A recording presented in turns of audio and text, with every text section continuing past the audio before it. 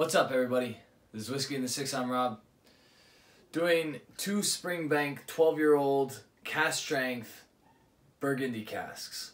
So both of these have spent their entire life, all 12 years, in a first fill Burgundy barrel.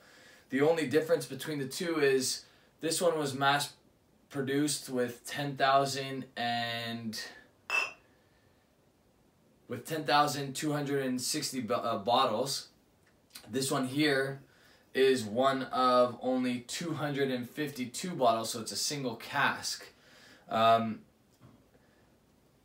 With only 252 bottles at 12 years old, you can tell it's a smaller cask just based on color alone. So the single cask is the unmarked glass. The Cask Strength version is the glass with a little bit of markings on them. So color wise, the single cask wins. That's the single cask on the left hand side. It's a couple shades darker than the Cask Strength. Alright, we're gonna nose, taste, give it a mark, and then I'm gonna tell you a little bit about why these are so special. This bottle actually was sent to me by a guy named Josh. I've mentioned it before on the channel. I've mentioned these bottles before on the channel. This one was getting a little bit low, so I figured I should do the review soon. I wasn't planning on doing it this year. I was hoping to do it in January, but I'm enjoying it a little too much, so I had to. I have a backup bottle of this, and since there's only 10,260 bottles, I'm very happy about that. But I wish I had a backup bottle of this one because it is incredible. Anyway, I digress. On the nose with the regular Cask Strength. So after quite some time open, as you can see, I'm about halfway down the bottle. It has improved drastically on the nose.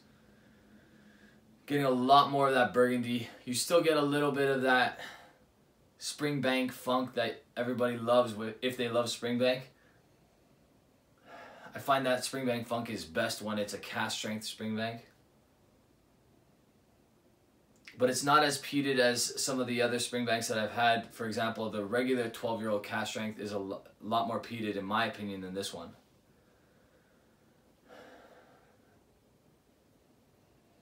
Very sweet, some strawberries there. And then again, a little bit of that nice malty peated funk, but not as peated as I was hoping for in this one. On the single cask, the nose is just out of this world. Again, it's not as peated as your Springbank 12-year-old regular one, regular Cask Strength, but with this one you get oatmeal, a touch of peat, definitely got that Springbank funk in here as well.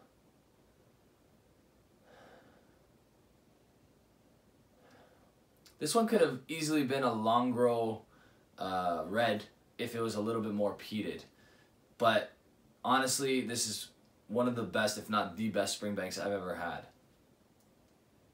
And I've had quite a few. I've had a whole bunch of Longrows. I've had a whole bunch of Springbanks. This one's epic. Man, just like every dark fruit you can think of, every berry, every cooked down like jam. Both of these are 12 years old. This one was bottled in 2016 and barreled in 2003. So November 2003, it was barreled, bottled in May 2016. And then this one was distilled in December of 2004 and bottled September 2017. So it's almost 13 years old, this one, which is kind of cool. If I had to grade the nose on these two, this one would probably be an 8 out of 10. That would be a 10 out of 10. It's awesome. Okay, on the palate.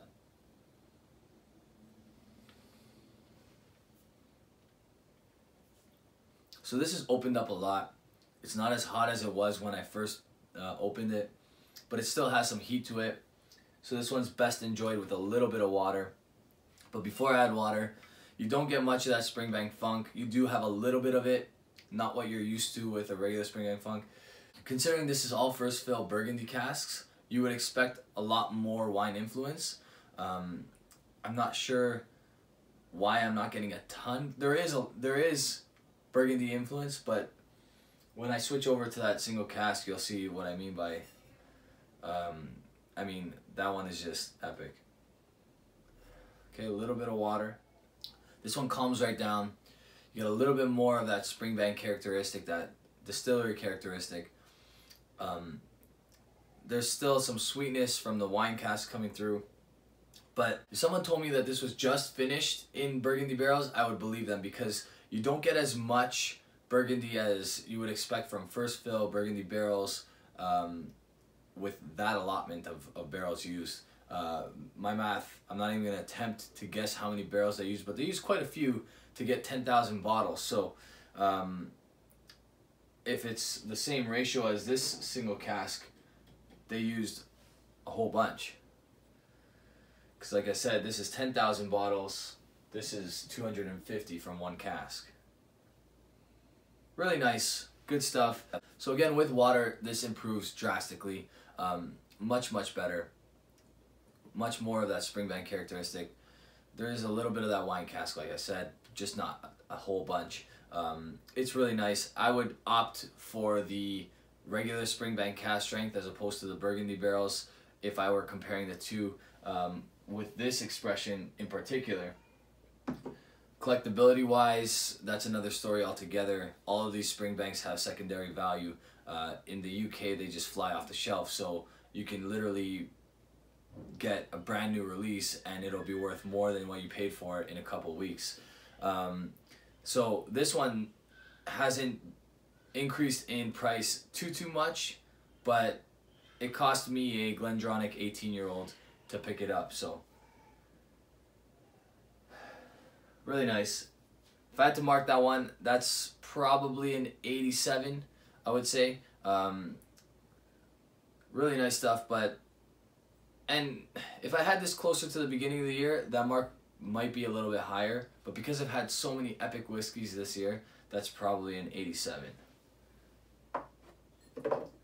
On the palate, the single cask, I mean, just look at that color. You can tell there's so much Burgundy influence on this. This one's 57.5%.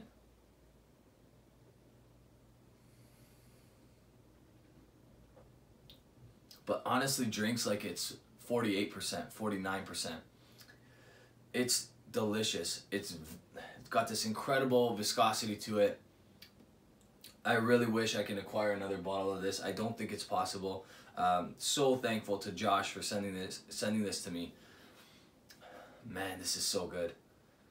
So you definitely get a lot of that Springbank distillery characteristic, and it's almost not fair.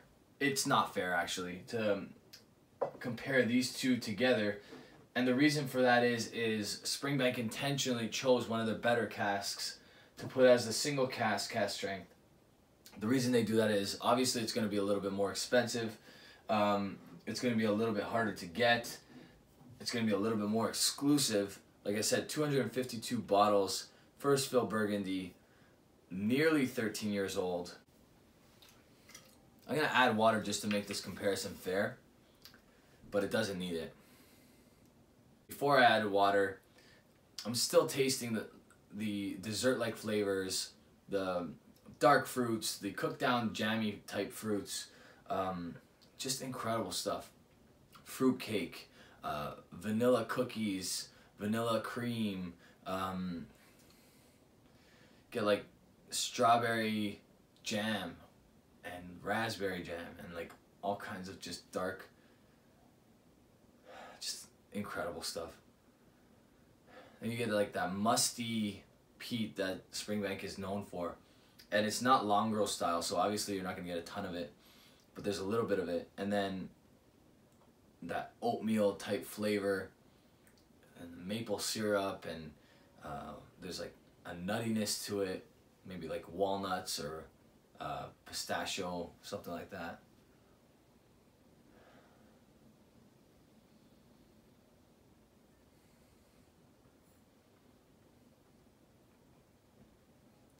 And then water just actually magnifies how good this is. The viscosity is incredible. The finish is incredible. The fruit just explodes. It's all dessert, like cooked down fruits. It's not fresh fruit, which is kind of rare for such a young whiskey. I mean, 13 years is not young, but in the Scottish world, it's kind of young.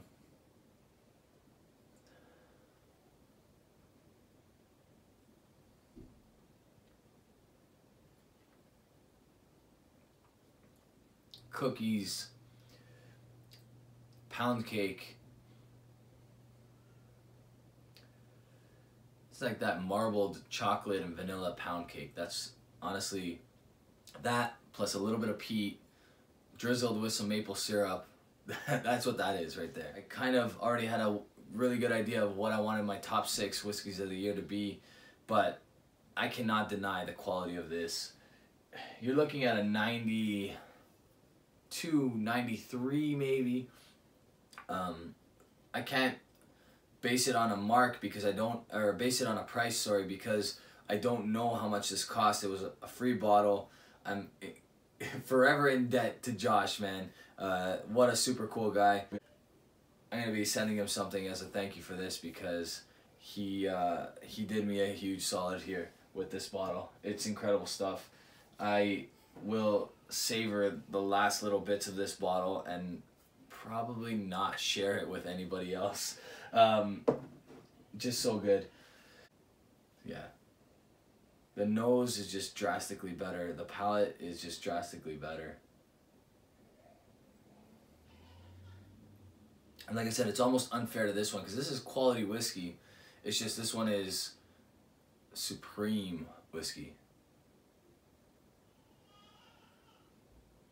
Not to knock this one that much, but man, that Single Cask is incredible. Which makes me want to seek out as many Springbank Single Casks as I possibly can. So that'll be my goal for 2019. Alright guys, check me out on Instagram, Twitter, Facebook. I answer all the comments on all 3 of those forums. I'll also answer all your comments in this video. Sometimes it takes me a little longer than others, but I get to them. I just want to thank you all for subscribing, for liking, and for just tuning in on a regular basis. Cheers.